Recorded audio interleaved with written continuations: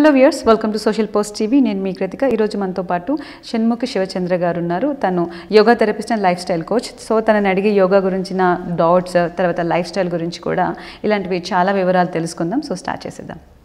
Hello అండి. Hello, ఎలా ఉన్నారు? బాగున్నాను. యోగాని మీరు ఒక 10 years నుంచి మీరు నేర్పిస్తూ ఉన్నారు. మీ దగ్గర ఎంతోమంది వేల వరకు స్టూడెంట్స్కి మీరు నేర్పించారు. చాలా కంట్రీస్లో కూడా, స్టేట్స్లో కూడా దీన్ని ప్రమోట్ చేస్తున్నారు. యోగా అనేది ప్రతి ఒక్కరు తెలుసుకోవాలని. అసలు మీరు ఎప్పుడు యోగా నేర్చుకోవడం స్టార్ట్ అయింది? యోగా మీద మీకు ఎప్పుడు ఇంట్రెస్ట్ అనేది జరిగింది? కొంచెం వెనక్కి వెళ్తే మ్యామ్, ఒక 10 years నేను బాగా సఫర్ అయ్యాను మ్యామ్ సైనసైటిస్తో. ఓకే.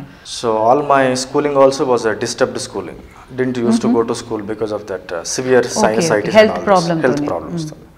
Severe dehydration ఉండేది, అండ్ మసిల్ క్రాంప్స్ ఎక్కువ వచ్చేది, అండ్ రన్నింగ్ నోస్, ఇవన్నీ ప్రాబ్లమ్స్ ఉండేవి. So that time I got introduce to yoga. Okay, దీనికి యోగాకి ఏం సంబంధం అండి అసలు? మ్యామ్, సో అదే చెప్తున్నాను.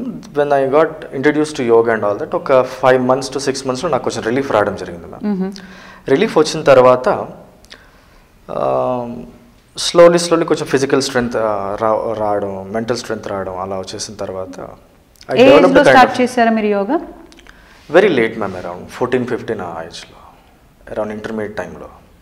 అది చాలా తొందరగానే కదా? నో, ఇప్పుడున్న పిల్లలైతే 5-6 years కూడా ఇంట్రడ్యూస్ అవుతుంది యోగా. అప్పట్లోనే మీరు అప్పుడు స్టార్ట్ చేశారు? యా మ్యామ్, సో అప్పుడు స్టార్ట్ చేశాను. ఒక 2-3 years నా యోగా ట్రైనింగ్ చేసిన తర్వాత నేను టీచింగ్ చేయడం స్టార్ట్ చేశాను. అరౌండ్ 2009-10 ఉంటే. ఓకే, మీకు నేర్పించిన వాళ్ళు ఎవరండి? మీ గురువు ఎవరు యోగాలో? మ్యామ్, మా గురువు గారి పేరు Subrahmanyam ma'am.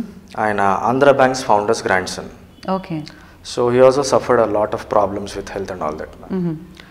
So at one fine day he got a doubt. మన పూర్వమును ఋషులు మునులు 90 సంవత్సరాలు 100 సంవత్సరాలు ఈజీగా బ్రతికేవారు, వై కాంట్ మనం ఎందుకు బ్రతకలేకపోతున్నాం అని చెప్పేసి. అప్పట్లో చూసుకుంటే చాలా మంది ఏజ్ వచ్చేసి 90, 95, 100 వరకు బ్రతికారు. కానీ ఇప్పట్లో ఈ జనరేషన్లో 50-60 అది చాలా ఎక్కువ అయిపోతుంది. True ma'am. యాక్టివిటీ లేకపోవడం చాలా పెద్ద ప్రాబ్లం మ్యామ్ ఈ రోజులలో.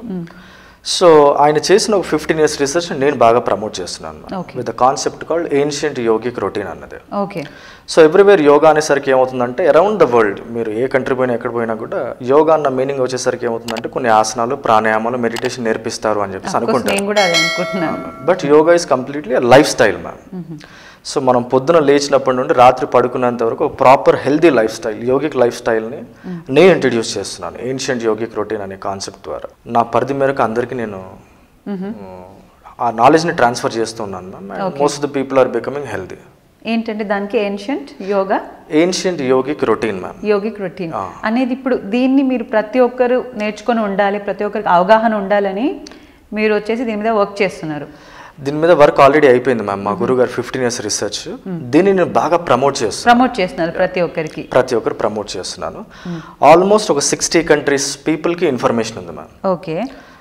అంటే షణ్ముఖ్ గారు, ఇప్పటి వరకు మీరు ఎన్ని కంట్రీస్లో యోగాని మీరు అంటే ప్రమోట్ చేయడం జరిగింది? మీరు అనుకున్న కొత్త కొత్త ప్రాజెక్ట్స్ కానీ డిస్కస్ చేయడం జరిగింది అంటారు? నేను సోఫర్ 6-7 countries వెళ్ళాను మ్యామ్. కానీ మెయిన్గా ఒక 6 years మాత్రం నేను సింగపూర్లో వర్క్ చేయడం జరిగింది యాజ్ యోగా థెరపిస్ట్. సో అక్కడ 24 యోగా టీచర్స్ ఉండేవాళ్ళు.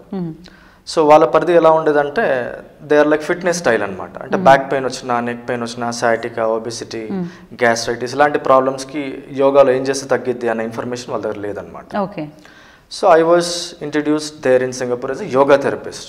మీరు ఎలా వెళ్ళడం జరిగిందండి సింగపూర్కి? సో నాగార్జున రెడ్డి గారు అని చెప్పేసి ఒక అన్న ఉండేవారు సార్. సో ఆయన ఆల్రెడీ అక్కడ వర్క్ చేయడం జరిగింది. Is from Hyderabad. ఆయన ఇక్కడికి వచ్చేసిన తర్వాత so again he call to my గురు అనమాట, సుబ్రహ్మణ్యం గారు. సో ఇక్కడ ఆపర్చునిటీ ఉంది సింగపూర్లో, వాళ్ళు టెలిఫోన్కి ఇంటర్వ్యూ చేస్తారు అని చెప్పేసి అన్నారు మ్యామ్. ఓకే. సో అది కూడా చాలా యాదృచ్ఛికంగా జరిగింది ma'am. So very surprising to tell you.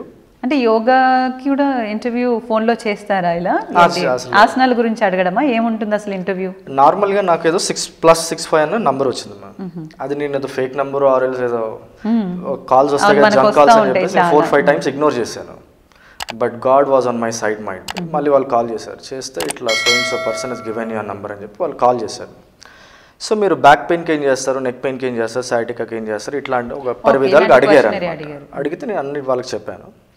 చెప్పిన తర్వాత could you come in 4 to 5 days to Singapore if everything goes well అని చెప్పేసి అంటే, వీళ్ళు ఎవరో జోక్ చేస్తున్నారులే అని చెప్పేసి నేను అనుకున్నాను.